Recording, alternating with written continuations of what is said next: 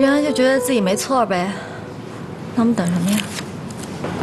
那个他都说了让我们等等，我们再等会儿吧。沈花，你要再约他的话，我跟你急。哎，那你上哪儿去啊？回家，走不走？我还有点事儿，我一会儿再走。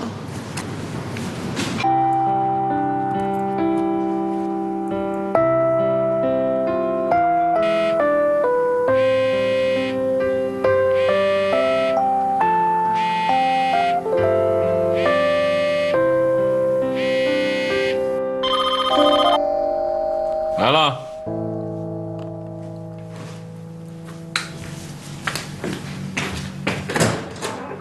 哎，我煮了些银耳，你老对着电脑，这个防辐射。没看出来啊，你还这么贤惠啊？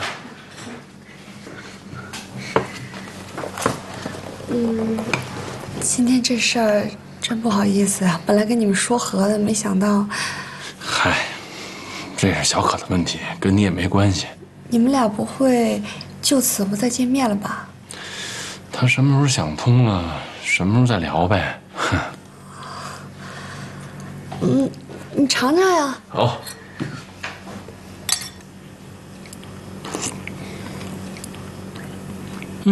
你别说，还真不错，你还真有两下子呀。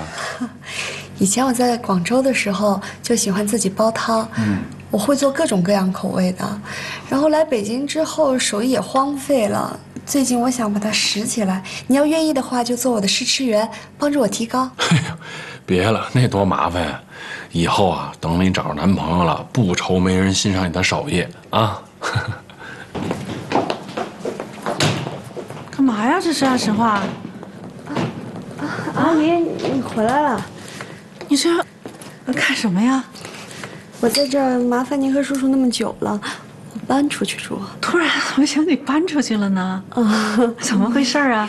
是不是阿姨在这对你怎么哪儿做的不到啊？不，你生我气了？没有，阿姨对我很好。那个，我认识了一人。男朋友？哎呀，那是好事儿啊，好事儿，好事儿，那阿姨得恭喜你啊！是什么样的人啊？你有空带过来，阿姨看给你参谋参谋。就是挺优秀的，现在还不是时候，以后吧，以后再带过来给你看。好，我还是没明白，那刚认识，你不会是要搬过去跟他一块儿住吧？花儿。阿姨把你当成跟小可一样，人嘛，像女儿一样的。阿姨得说你一句啊，太草率了。怎么这刚认识怎么就能搬过去住呢？你这不成了事实婚姻了吗？你到时候你想撤，他都撤不了了。阿姨，我还没打算这么快就是说谈婚论嫁的事，我就先了解了解，先处处看。你处你不能住过去啊，你这。不合适，花。阿姨放心吧，我有数啊，我回头再来看您和叔叔。不行，阿姨不放心。哎呀，另外一个，你跟小可说了没有啊？我回头再跟他细聊。阿姨，您放心吧。你都没跟可说，这不合适。他回来他埋怨我，你等他回来再走。没放心，好不好？我男朋友等我呢，我先过去了，阿姨啊，回头再来见你啊，阿姨拜拜。花，我跟你说，你这孩子，你这个决定太草率。真的放心啊。花啊，你。阿姨。再见，谢谢啊。那你可给我打电话啊！哎呀妈呀！天哪，这什么年代？这刚认识就弄一块儿去！哎呀妈，太可怕了，太吓人了。喂，你怎么突然走了？突然有点急，所以没来得及跟你说。什么事儿这么急呀？再着急也该让我送送你吧。哎呀，不用。什么不用啊？你这是在哪儿呢？这个地方我也不太熟，也说不清楚。等我弄好了，叫你来玩，你不就知道了吗？我不放心，你问问物业地址在哪儿，然后发给我。这么晚了，物业都下班了。再说我也没什么东西啊，不用。你不把我当朋友是不是？什么呀？这是你太拿我当孩子了。那个，我这点东西自己能搞定，搬家也不是什么大事儿。哎呀，你这走的也太突然了，我妈还在念叨你呢，她都舍不得你了。我也挺舍不得阿姨的，这次确实是有点突然，到时候我跟阿姨好好赔礼道歉啊。听我妈说你找一男朋友。哦，是啊，是你上次跟我说的那个吗？对，我这次决定要跟他发展了，所以就决心搬过来跟他一块儿住，看看大家是不是合适。你这也太草率了，万一住一块儿你发现不合适怎么办呀？这代价太大了。代价是挺大的，所以我要逼自己下决心。你这不靠谱的，你这不告诉我是怕我拦着你，对吧？有一点。沈花，行了，小可，你别说了。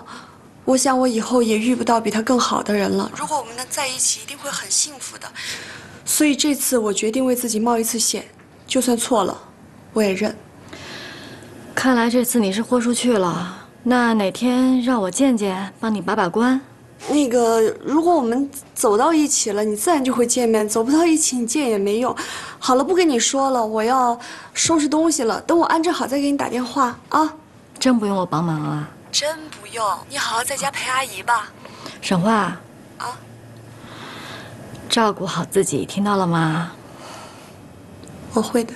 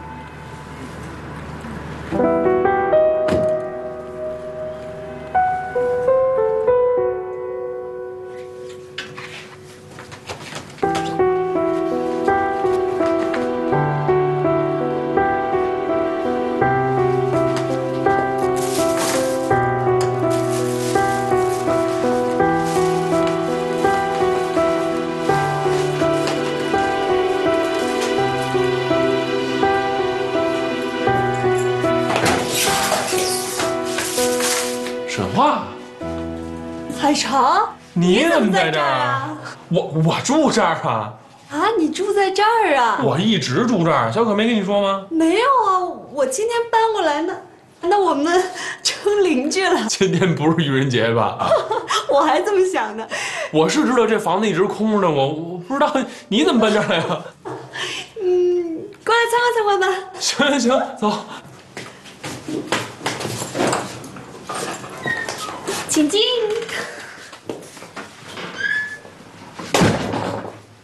哎呦，行啊，这地儿还挺温馨的，租金不便宜吧？怎么了？你们自家小区的房价都不知道？我只交物业费，我哪掏租房的钱呀？不便宜，1、2万吧。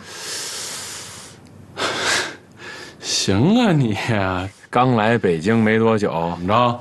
这是碰见贵人了。那也没有你厉害呀，年纪轻轻就当老板，怎么着？碰到很多女贵人了？不带胡说八道的啊！你先说我的。行，给你道个歉，我错了还不行吗？不说真的啊，如果这房租真这么贵的话，我还是劝你一句，你一工薪阶层，没必要把自己弄那么大压力吧？因为你啊。啊？开玩笑呢，这个房子不用我自己掏钱。哦，房主是你们家亲戚？不对呀，你们家北京没亲戚啊。我一没有傍大款，二没有靠亲戚。这个房子是我经纪人给我找的。经纪人？怎么着？你是进娱乐圈了？没有。想知道为什么吗？请我喝个酒。行，走，去我那儿，给你办个乔迁之喜。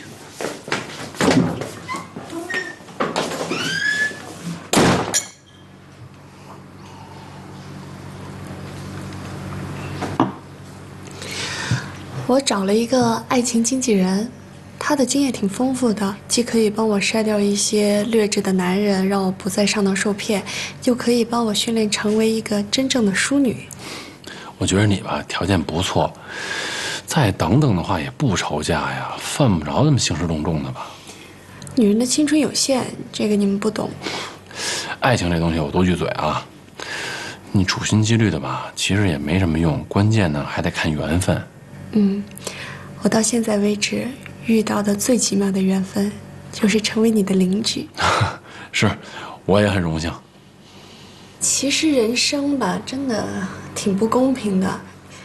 有些人轻轻松松就能找到自己的爱情，可有些人找来找去却什么也找不着。我就没有小可那么幸运，什么事儿都得靠自己。小可吧，也是一般人，也没你说的容易到哪儿去。我一个外地人，又没有一个医术权威的老爸，每天上班在公司耗8小时，在地铁里耗2个小时，剩下的时间不是睡觉就是相亲。我走过很多弯路，碰过很多钉子。其实我也不想这样，可我没办法，只能把自己逼得成为一个优质的女人，要不优质的男人永远不会出现在我的生活里。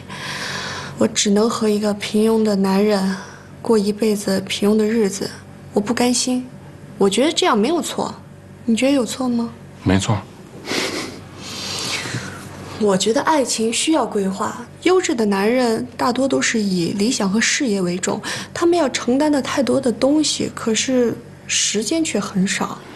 如何让他们在有限的时间里面体会到爱情的浪漫和生活的美好，这个事儿是我终生修炼的功课。也算有点道理吧。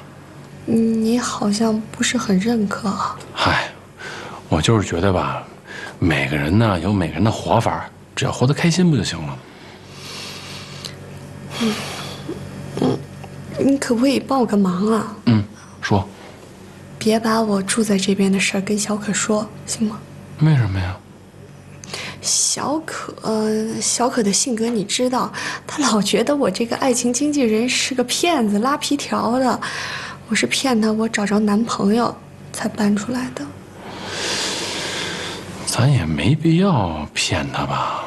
我一是不想让她骂我，二也不想让她为我操心啊。再说了，现在又住在你隔壁，我怕她多想。而且我在这也可能住不了多久，真找不到意中人，过个3个月我也得搬回去，所以我就不想他猜忌咱们俩，你觉得可以吗？行，没问题。哎，对了，你也得帮我一忙。什么事儿？我吧，最近跟小可呢闹了点矛盾，他有时候不接我电话，你能不能帮我约他出来呀？可以。那咱一言为定。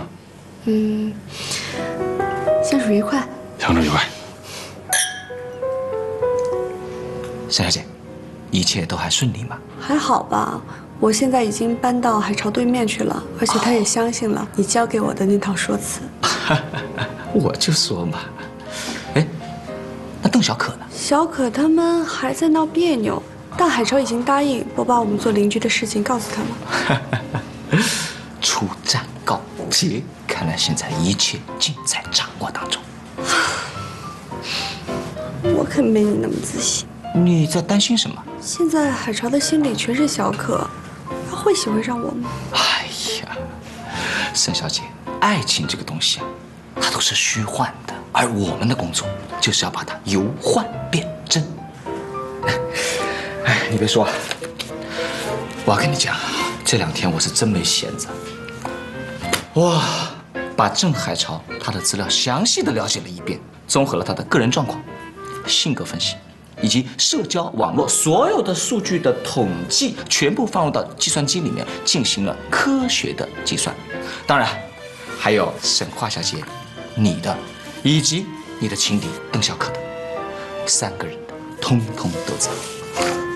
你到哪儿去弄这么详细的个人资料呀？保险公司都知道下个月我的车险要到期，我的资料他全部掌握，何况是我们干这行的，对不对？总之呢，我肯定是有办法，要不然我也不开门做这个生意了嘛。那这些数据能证明什么？说明什么？因为我是把你们所有的3方资料全部放到电脑系统里面进行了对比和精算，最后得出一个惊人的结果。哎呀，吓一跳啊！你知道得出什么结果？什么？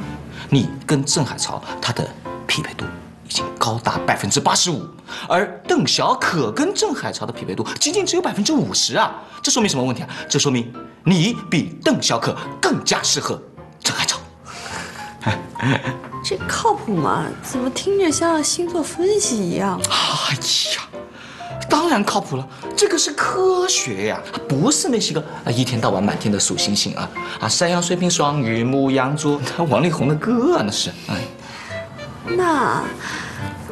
那为什么海潮喜欢的是小可，而不是我呀？哎呀，你也知道，凡事都有个先入为主嘛。毕竟邓小可是跟郑海潮先在一起的，你是后面加入进来的，在这方面你不占什么优势啊。我现在该怎么办？想尽一切办法隔离他们，疏远他们，让他们拉开距离。然后这个时候呢，你再以安慰天使的身份从天而降，出现在郑海潮的面前。当郑海潮跟邓小可渐行渐远，而你们两个人越走越近，当有一天他凝视着你的时候，突然之间一拍大腿，恍然大悟，搞了半天我郑海潮寻寻觅觅这么久，原来真命天女就在我眼前，就是你沈化沈小姐啊！哎，你看，说的我的口渴了，说的我的兴奋了。以水代酒，干个小杯，干！哎呀，这是科学，匹配度85%，他们匹配度只有50%，你不赢，谁赢？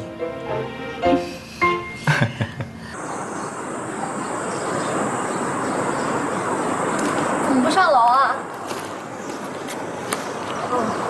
我不是怕你妈在家吗？不好跟你说。怎么了？海潮他约我谈了一次，说什么了？说你不接他电话，找你也找不着，所以就求我帮忙。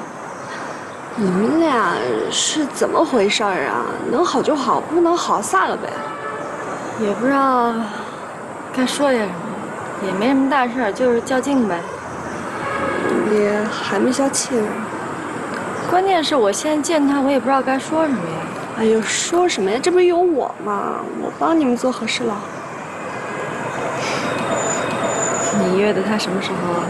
明天下午6点半。好吧。那行，我跟他联系。谢谢啊。谢什么呀？我走了。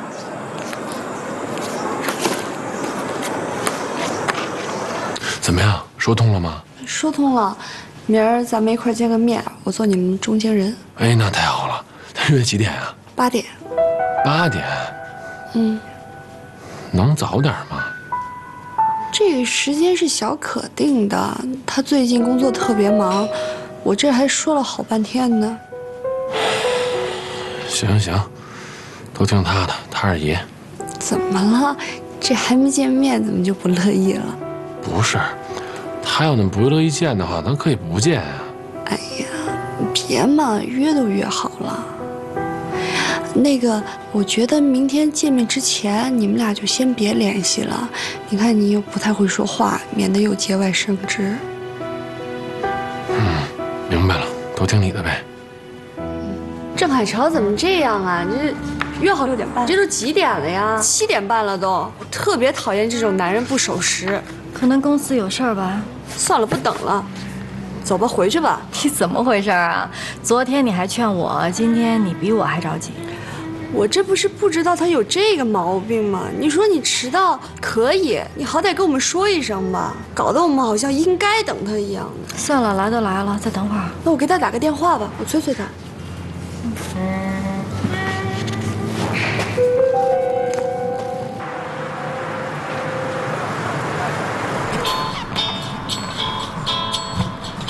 喂，到哪儿了？到门口了。你怎么这么快啊？那个小可还没来呢。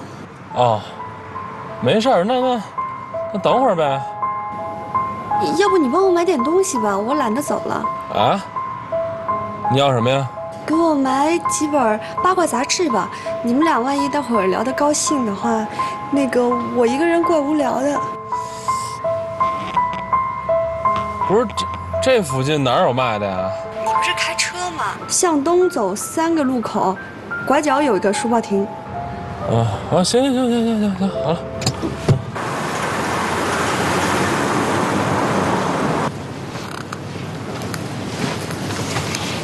怎么样？昨天说的好好的，我刚刚给他打电话，忘得一干二净，还在公司开会呢，理直气壮地说：“你们俩再等等吧。”原来就觉得自己没错呗。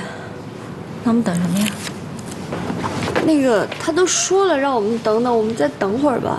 沈花，你要再约他的话，我跟你急。哎，那你上哪儿去啊？回家，走不走？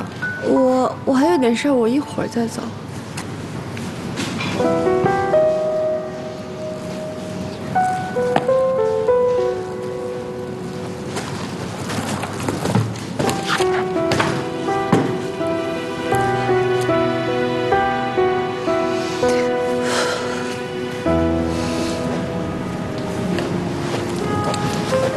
给，你要杂志。哦，谢谢啊。哎，小可呢？小可他今天来不了了。什么意思啊？我刚跟他打过电话，然后他说他妈妈跟他吵架了，然后现在来不了了。不是来不了了，怎么不提前说一声啊？我这一大堆事儿呢，我都来了，他说不来就不来了。我不知道，我也说他来着，是有点不像话。那咱别等了，撤吧。来都来了，我请你吃饭吧。哎呦，吃什么呀？气都气饱了，回家了。哎，那一块儿。行，走吧，快烧去。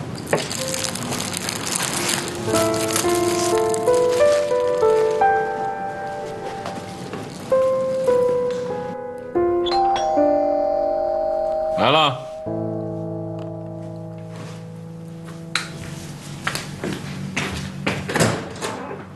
哎，我煮了些银耳，你老对着电脑，这个防辐射。没看出来啊，你还这么贤惠啊？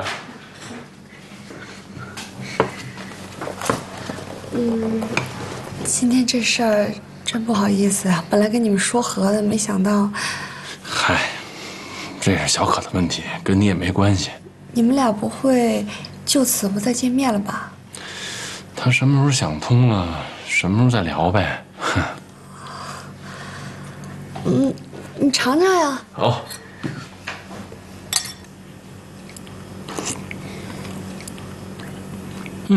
你别说，还真不错，你还真有两下子呀。以前我在广州的时候就喜欢自己煲汤，我会做各种各样口味的。然后来北京之后，手艺也荒废了。最近我想把它拾起来，你要愿意的话，就做我的试吃员，帮助我提高。哎呦，别了，那多麻烦呀！以后啊，等你找着男朋友了，不愁没人欣赏你的手艺啊。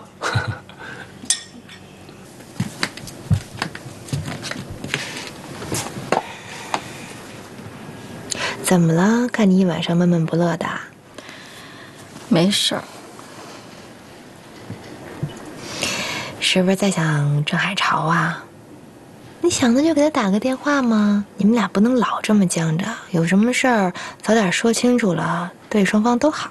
沈化帮我们俩约了，关键是任大哥根本就不来，迟到了1个多小时，我就白白在那儿等。完了，沈化给人打一电话，任大哥居然说我工作忙忘了。不至于吧？我觉得，是不是中间有什么误会啊？他就是没把这当回事儿呗。我觉得你还是应该自己给他打个电话，你不能老让人沈化在中间给你们俩传话呀，对不对？凭什么呀？我等了他1个多小时，完了我还给他打，我面子往哪儿搁呀？他怎么不给我打一个呀？你这人吧，我觉得你就是嘴硬，啊，这什么面子不面子的呀？你说你要是不在乎他的话，你至于这么一晚上了都这闷闷不乐的吗？对不对啊？你要是听我的呀，现在就给他打个电话，不管你是说他也好呢，还是质问他也好，只要是你把你自己想清楚的跟他讲了，也许可能就没什么事了。你说你们俩老这么憋着，那误会不就越来越深吗？对不对？我不打。行了，你就甭管了，我知道我该怎么做。真知道假知道呀？没那么小心眼儿。好吧，那你别想太多了啊，早点休息。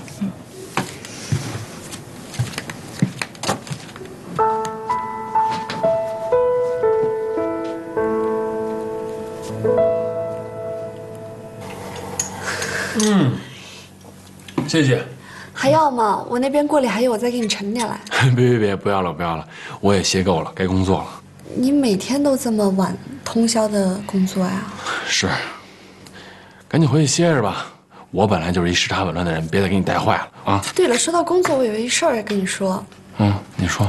我一个同事的男朋友是个皮具公司的老板，他以前一直在做出口贸易，现在想把精力投向内地市场，想找一家比较好的广告公司，然后给他们做策划和推广。我一下就想到你了，不知道有没有兴趣？当然有兴趣了，不过你这事儿靠谱吗？靠不靠谱我不知道，我可以给你先引荐一下，你想继续跟他合作再聊呗。行。哎，如果这事儿真谈成了，我给你最高的提成。那我们一起努力。好，谢谢。那我先走了。走，我送送你。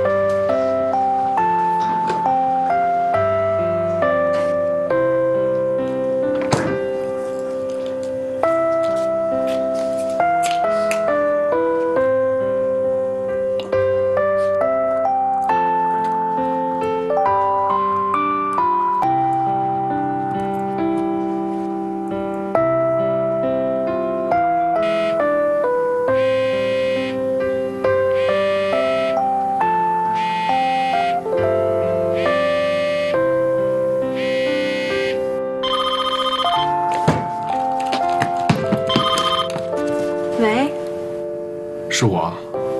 怎么往我家打电话呀？什么事儿啊？我打你电话你没接。怎么了？见个面呗。现在啊？不是明天，我有话跟你说。明天再说吧，别打了啊，把我妈吵醒了。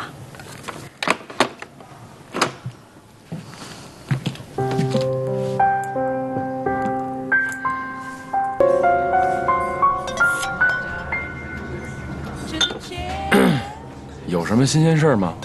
动物园有一猴子跑了，好多网友在那转发找猴子呢。哦，找着了吗？没找着，猴子自己回去了。行，挺好的，皆大欢喜。白天工作挺忙的，所以没时间给你打电话。没事儿，白天就是应该工作嘛。今天这菜不好吃啊？没有啊。那怎么一口都不吃啊？我胃口不太好。你平时不最喜欢吃点的鱼了吗？3天不吃都想，今儿怎么了？我觉得今天这味儿不太对。你平时不就喜欢吃他们家这味儿吗？是不是厨师换了呀？是吗？没有啊，还是这味儿啊。不是，以前他们家鱼不搁洋葱，今天搁洋葱了，这味儿肯定不对。没发现，你平时也不这么挑剔呀。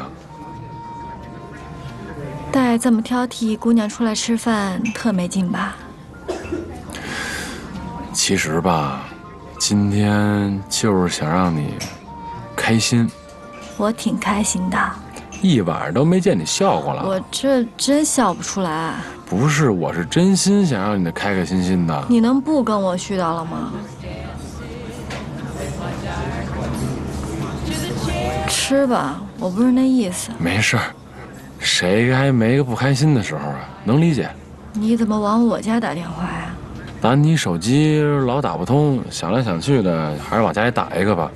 主要是想跟你说，我那天态度不太好，跟你道个歉。没必要道歉。我能跟你说说我以后的计划吗？行，只要建立在不放弃我的原则下，你有什么意见我都支持。四海公司我已经辞职了，易总也同意了。想好了吗？那能说说你的理由吗？我觉得搭着你这人情，我进的四海公司，其实我在这家公司真的没什么用，人家也不好意思开除我，所以没什么大意思。还有就是你上次跟我说的那个什么家庭主妇，我接受不了。没人想让你当家庭主妇呀。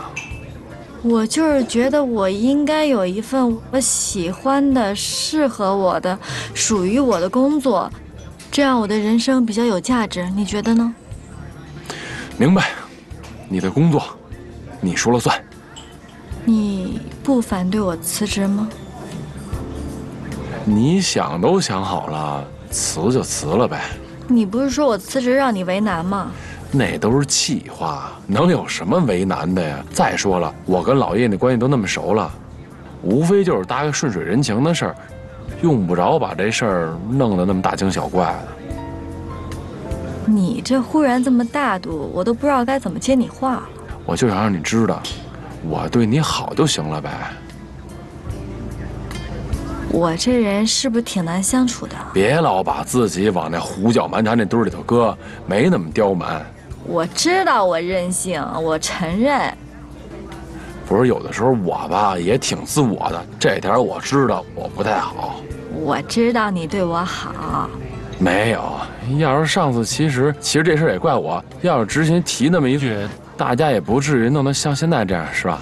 你做的这些事儿要搁别的姑娘身上，人家非得乐死啊。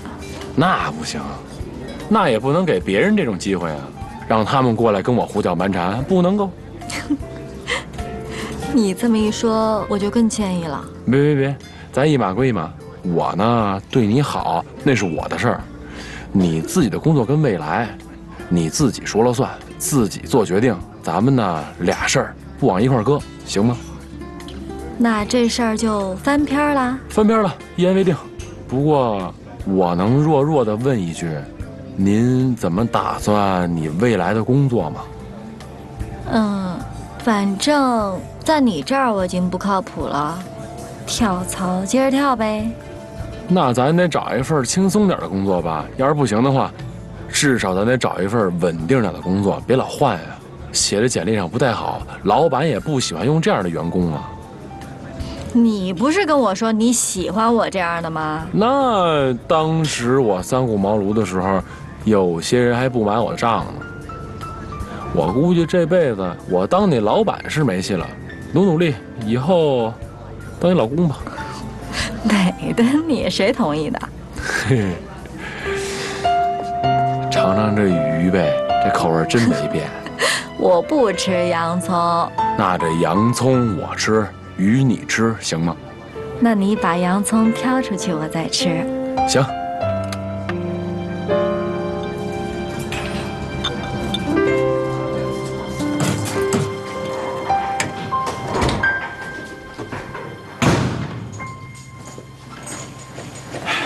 回来了，吃饭了没有？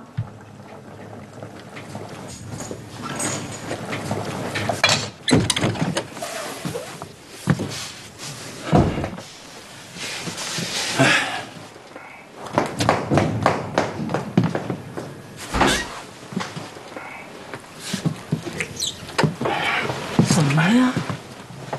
啊？有什么事儿啊？啊？没事。不舒服啊？哎呀，别闹。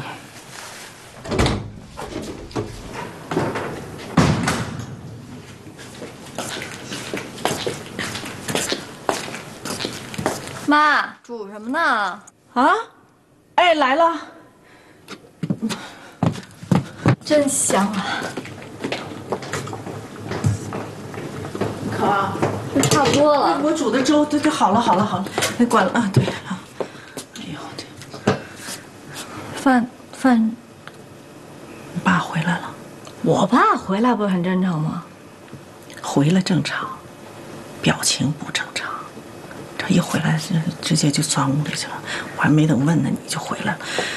那天我不跟你说了吗？肯定是有事儿。那我问问去。别，你小孩你先别掺和那，你叫他吃饭吧。啊，到点了。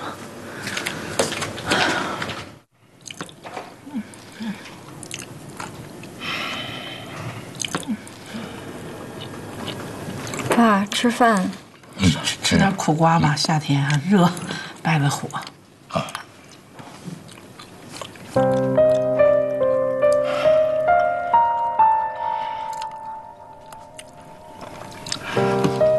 哎呀，我吃好了。哎，你还没吃呢你啊？看见了吧？这回相信我说的话了吧？是有一点奇怪，何止是一点奇怪呀！这是男人，什么事儿能这样？你就吃个饭，哎的，就是男女关系的事儿才能这样。但我觉得肯定不是这方面的。那哪方面啊？要不您去问问。算了，快吃吧，吃完饭再说。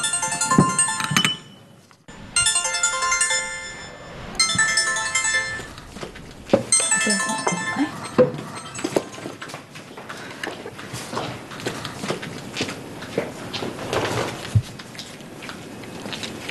谁来的电话呀？应该是同事吧。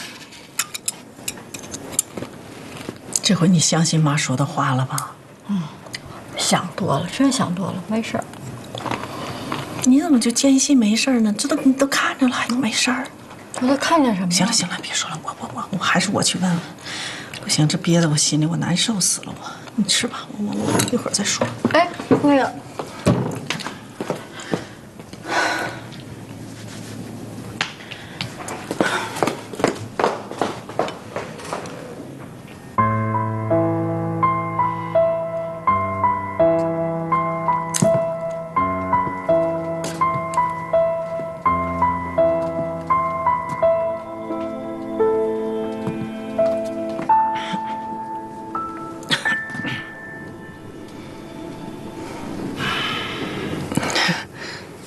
那得什么事儿啊？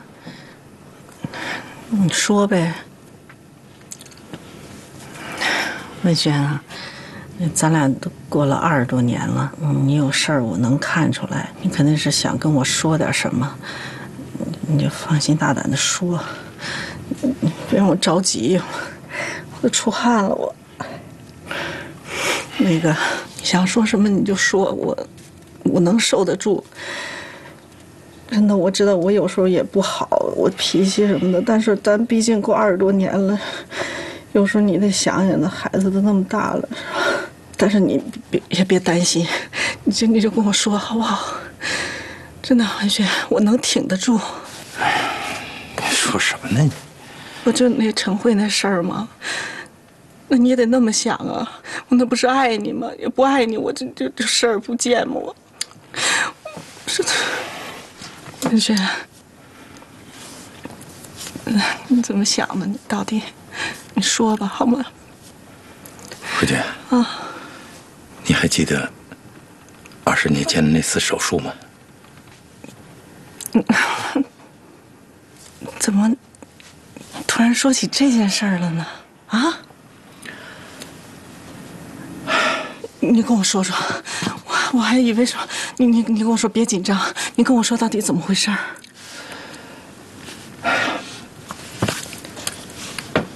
没事儿，有媳妇儿在这儿呢，只要不是那个别的那个，你说这种事儿我都能那什么。你说，你跟我说。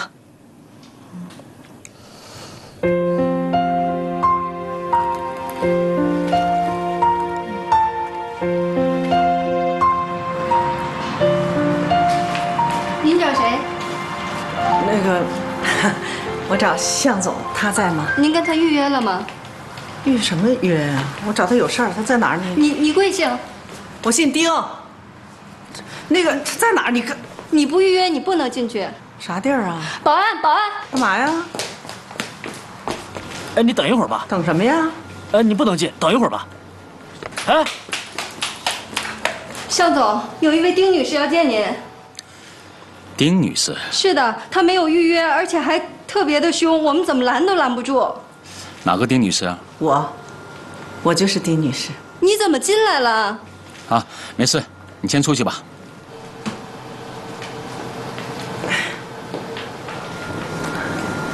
可以坐吗？来，随便。有什么事吗？有点冒昧啊，打搅了。你不认识我，但我跟你提个人你就知道了。我是邓文轩的爱人。邓太太，你找我有事吗？肯定有事儿。那个，你觉得在哪儿谈好？在这儿还是咱们再选个地方？我们在楼下餐厅聊吧。邓主任，有一句话我不知道该不该说。你说，你说。其实这件事情，我觉得你不用想那么多。你应该尽早的跟医院把这件事情说清楚。我相信，医院会给你一个公正的处理的。事情并不是像你想象的那么简单。人有的时候不能太爱惜自己了，那样会给自己画地为牢。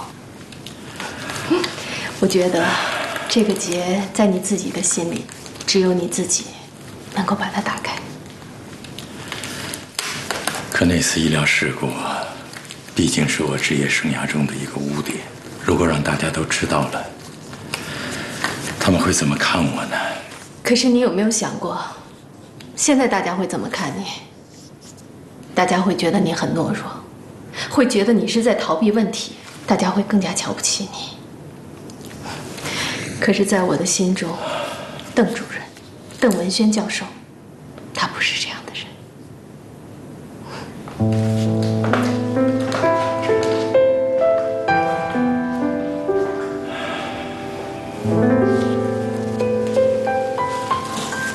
向总，开门见山吧，我今天就是为了我们家老邓的事儿来的。哈，邓太太，你误会了。没有，我听说你找人去跟他谈判，什么意思呢？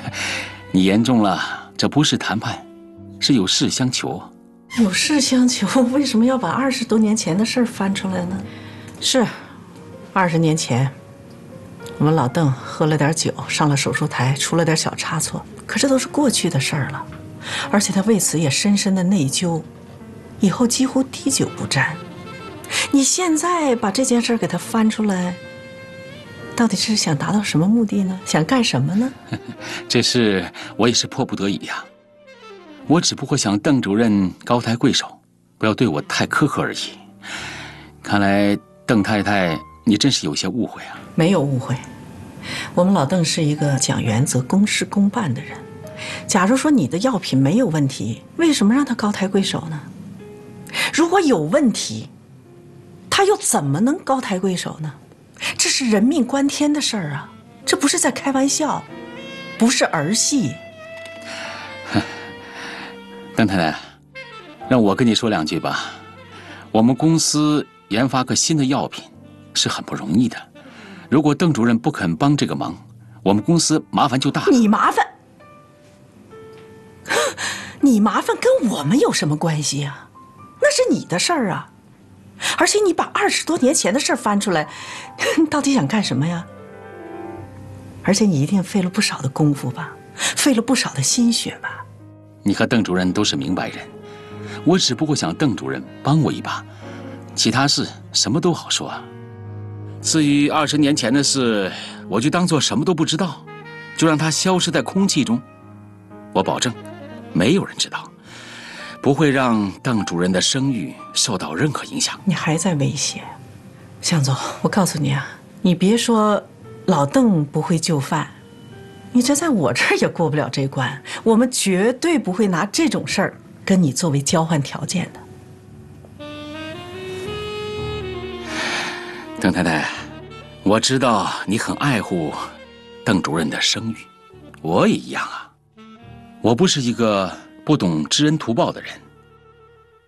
如果你们帮我，其他都好说，我保证这事儿以后绝不再提。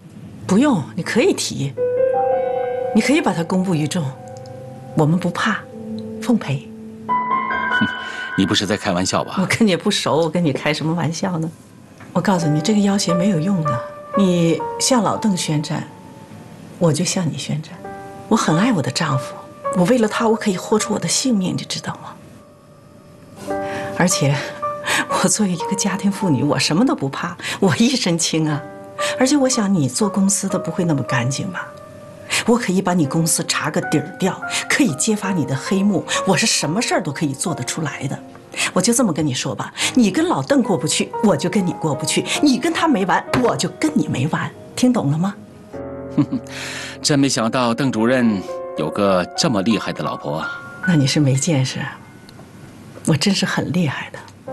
当然了，你是做生意的人，做生意的人呢都讲究和气生财，你们生意人最讲这个。所以呢，我也希望这件事儿啊，你慎重的考虑，不要拼个鱼死网破，你死我活，是吧？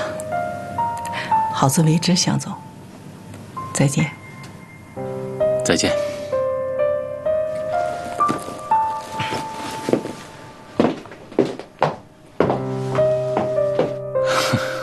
这个女人，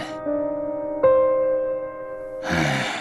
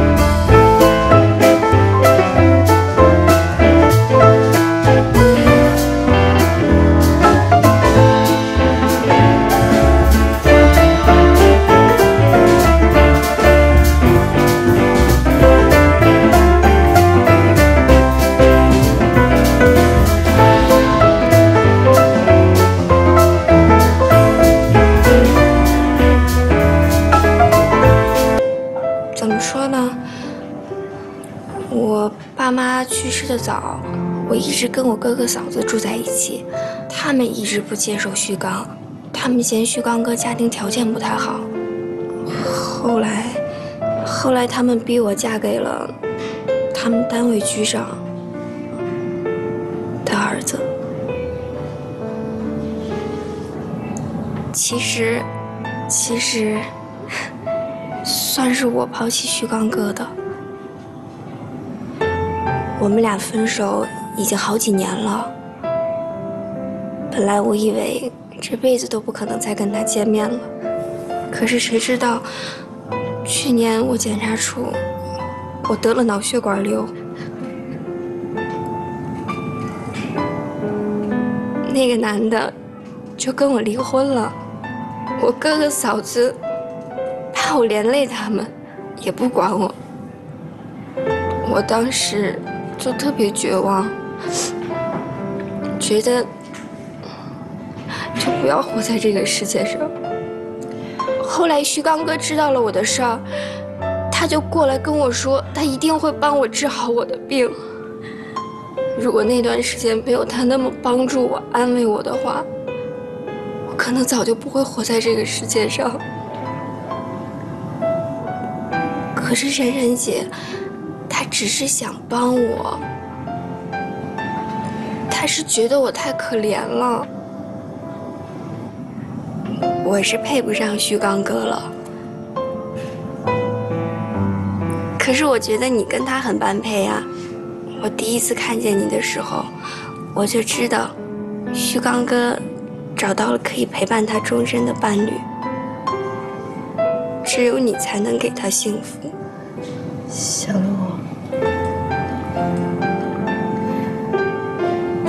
你今天突然跟我讲了这么多，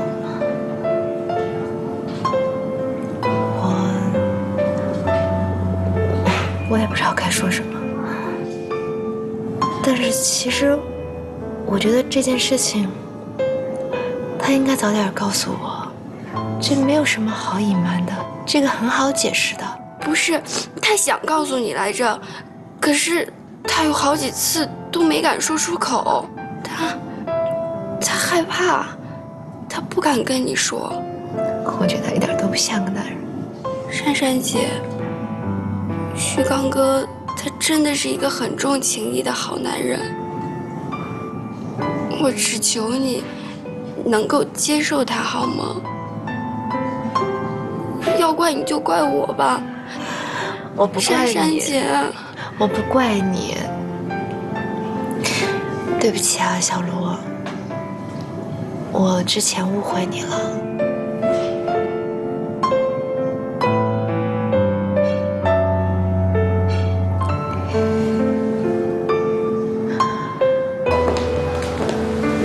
哎，这还是小狗的衣服，太可爱了。给你来一身。给你来一身。这狗链子我给你来一条呗，啊，我牵着你。就适合穿那样的，多可爱。还适合穿那样的。哎，这颜色不错哎，试试。这哪适合我呀？我是穿这样衣服人吗？是啊，你别老一本正经的，敢于尝试。尝试什么呀？我平时是这风格的，你知道这风格叫什么吗？叫成熟稳重商务。我穿这不合适。那你也不能24小时都稳重啊，多累啊！试试吧，真挺好的，相信我。非是啊？去吧。行，你帮我拿一下。哟，不怕我卷款逃跑啊？卷吧，就那么点钱。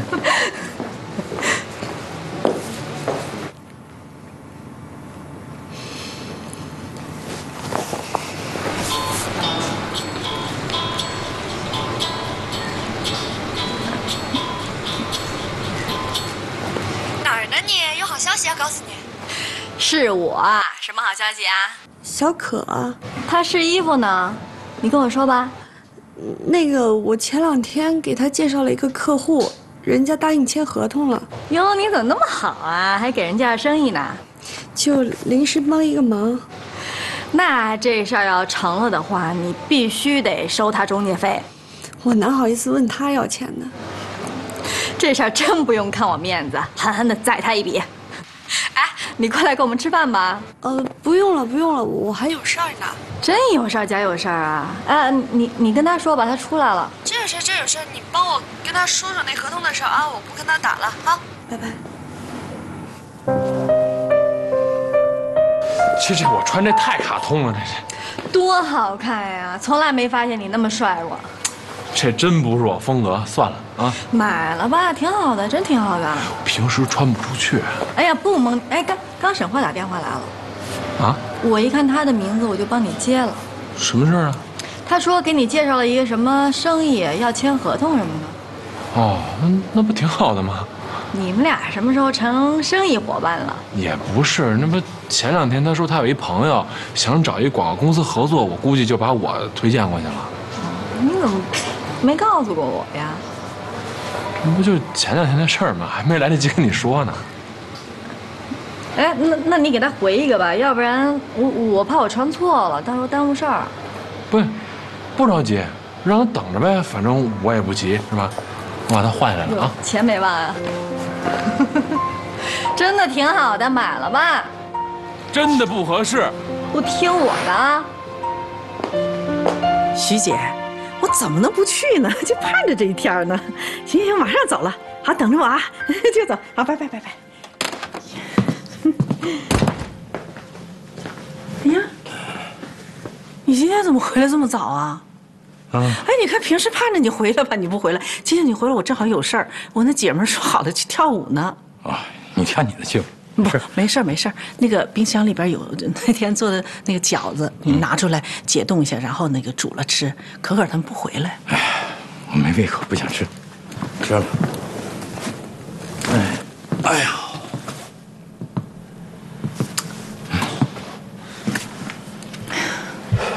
老公啊。你还为那件事儿上火发愁呢？没事。你别愁了。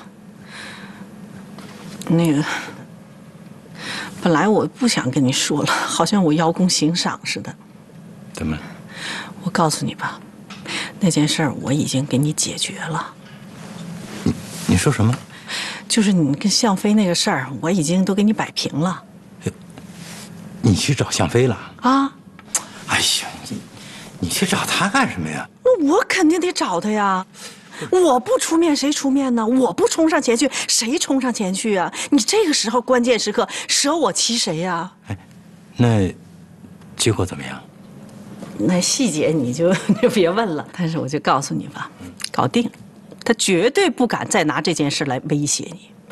但是老公，我也劝你一句啊，这事都过去那么多年了，你也别再把它放在心上了。什么了不起的呀？咱要不说，谁知道啊？是吧？过去了，一阵风是过去了。反正向飞他绝对不敢再拿这件事再要挟你。慧娟啊，那我也不愿意让你去找他呀。那找都找了，反正解决问题没了，解决了就行了呗。好不好？心就放下了啊，老公。我有胃口了，我就吃你包的饺子。啥馅儿都有，好3种呢。好，那我就赶紧走了啊，老公。走，就我自己弄，全等着呢。好，那个这弄完了不得这放3次那个水，放心吧，要不开。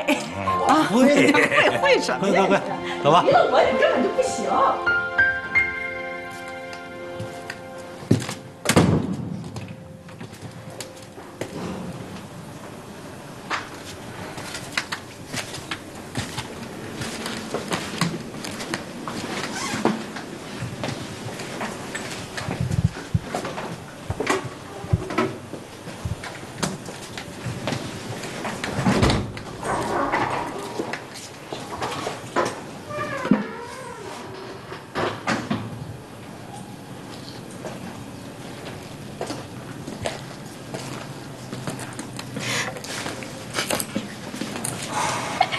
吓死我了！哟，我都穿成这样了，这是睡了呀？谁像你呀？爱情这么甜蜜，就差夜不归宿了。这都几点了？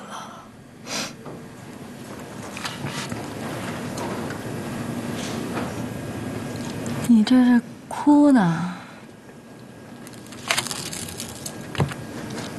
为什么呀？刘旭刚欺负你了？我给你报仇去？不是的。那怎么了？小璐，她真的不是刘旭刚的妹妹。真不是呀？哎呦，这人看起来挺老实的呀，他也脚踏2只船。也不是，小璐是旭刚的前女友，不过现在已经分手了。是真的吗？小璐见过我了，她跟我说了好多她跟旭刚的事儿。我相信她说的是真的。那她之前怎么不告诉你啊？我也在为这个事儿生刘旭刚的气呢。不过你知道吗？那个小璐真的挺可怜的，年纪轻轻的就得了什么脑血管瘤，而且父母已经不在了，老公呢又嫌弃她，跟她离婚了，她哥哥跟嫂子也不要她了。小璐跟我说，这么长时间就是因为刘旭刚，如果没有刘旭刚的话，她可能都没有勇气活下去了。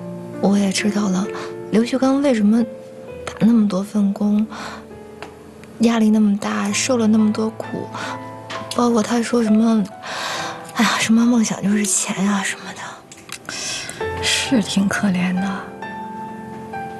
我知道你为什么哭了，你是被感动的吧？完，你彻底爱上他了。你打我也没用，你打我你也爱他呀。行了，别哭了。不是小可，我真的心里挺难受的。我就是想问问你，如果说你遇到了这种事儿，你会怎么办？我不知道，你别逃避问题行不行啊？你告诉我你会怎么办？我这么笨，你这种那么大的问题，你就别问我了。不行，你今天必须得说。你说也得说，你不说也得说。你说你会怎么办？你怎么那么霸道啊？我就霸道一回不行吗？行，那我要真爱他的话，我就一定跟他在一起。我也是这么想的。你说瞧你这点出息，一会儿哭一会儿笑的，你这是得多爱人家呀你？不是，对了，这个事儿吧，先别跟你妈说啊。为什么呀？因为你妈本身就不太同意我跟薛刚在一起，如果她知道刘薛刚现在压力这么大，她就更不同意了。我怕她万一跟我妈说怎么办？那你得给我封口费。讨厌，不给钱不行。小可，拼了。行，让我回去想想要收你多少钱合适。你太讨厌了。哎呦，这大！哎呦呦，您这人干巴小劲儿，来我来吧。呀，真的没什么力气。谢谢啊。你不知道，那个小陆啊，真的挺可怜的。我打算把那刘旭刚那升级报告批准了。哎呦，你这种精神病的状态，我实在是接受不了，没法聊了。讨厌，你干嘛呀？哎呀，偷睡了。爱你哦，去上来这套。来了。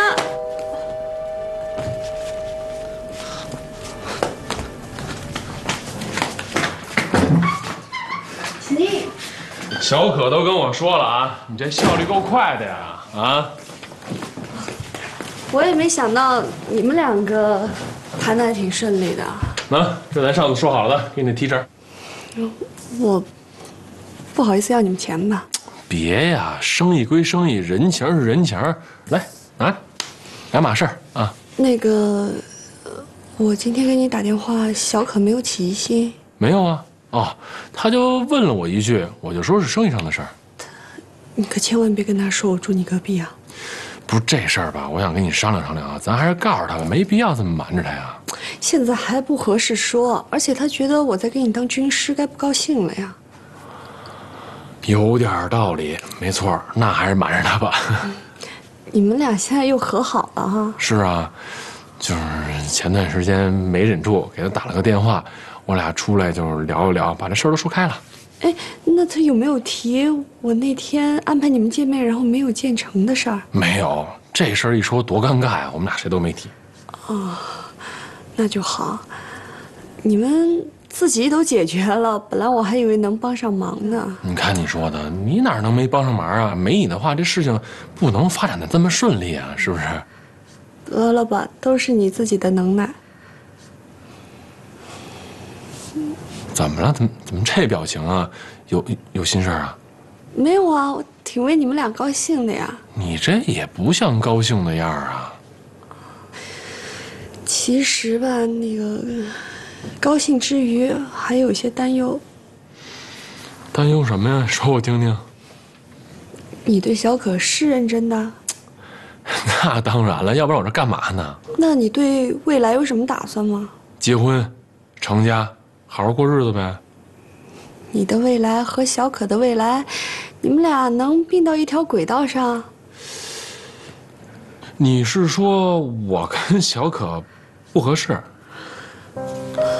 你们俩吧，都太顾及面子，其实这样不好。表面上看起来风平浪静，矛盾都积压在心里，就好像埋了个炸弹，随时不知道什么时候就炸了。没那么严重吧？我俩没那么大矛盾，就是平时发发小脾气什么的。谈恋爱嘛，谁还没个脾气啊？过去就没事了。反正小可说没那么简单。不是，等会儿，小可跟你说什么了？他跟我说的，我哪能告诉你啊？反正他对你的疑虑还是挺多的。不是你这关子卖的有点儿。不是你赶紧跟我说吧，什么问题我好想办法应对啊。你们俩之间嘛，有什么问题就该说清楚说清楚。他对未来的规划和你对未来的规划都应该摊开桌面来说，别掖着藏着。万一两个人分歧太大了，不能走到一起，也别浪费时间。你说做朋友也挺好。哎呦，我怎么越听越糊涂？你到底想跟我说什么呀？小可他说，爱一个人和喜欢一个人，这个是两码事儿。为什么很多有情人不能眷属呢？就是因为不能把喜欢变成爱。你说小可不爱我，我也就说到这儿了。说多了显得我好像在破坏你们俩感情。反正我觉得你应该找小可好好谈一谈，免得把我夹在中间，怪别扭的。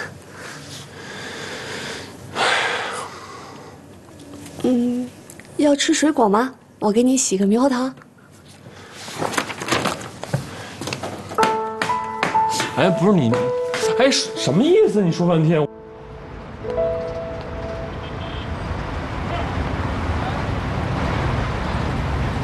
你不想跟我说点什么吗？有些事情现在讲，你也会觉得我在骗你。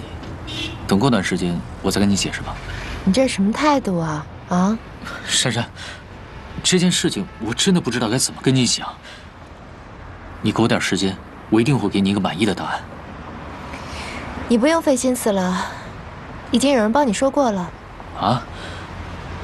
小陆找过我了，他把你们的事情都告诉我了，但是我很生气。珊珊，这件事情，我不是故意要骗你的。我说你骗我了吗？你以为我生气是因为我觉得你骗我呀？我生气是因为我觉得，你为什么不直截了当的告诉我？为什么要瞒着我，不信任我呢？这么重的负担，我不想把你牵连进来。你不想把我牵连进来，你就应该早点跟我说，让我早点走。珊珊，其实我想过了，你现在走，还来得及。来不及了，已经来不及了。你那份升级报告，经过我的深思熟虑，批准了。